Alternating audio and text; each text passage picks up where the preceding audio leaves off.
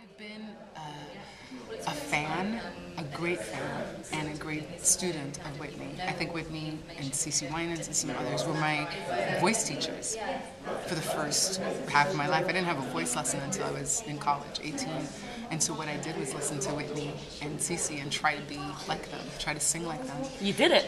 Well, I don't know, but I did, and I tried to sing like them. And so the fact that now I have this honor of stepping into these shoes, it's mind-boggling and crazy, and I feel like I need to do Teacher proud, you know. So it's gonna be fun, and in my way, you know what I mean. Needless to say, I am not Whitney, but this role is not Whitney. It's not it's not Whitney's life. It's Rachel Marin, a role that she has, created, and so it's gonna be a lot of fun.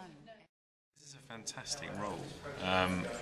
It's everything that an actor would like, in the sense that he is an enigma, and you don't really know what he's feeling. And so, for me, when I saw the movie, I want to get inside that character.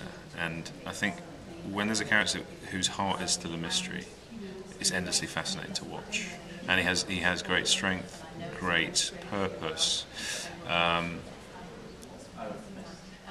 And more than anything, the relationship with the Rachel Marin character is protective. I think there's an element in all of us that wants to be protected by someone.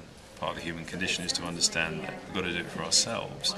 But this movie and this script fulfills that, and you see it in the two of them. And actually, what Rachel Marin does to Frank Farmer, she opens him up to that sense of need. It's quite frightening for him, because actually, like everyone, he'd like to be protected too, in an emotional sense. And I think that's the power of this story, which is why it's been such a big hit for so many years, and why when it initially came out, it transferred continents, because the story is eternal.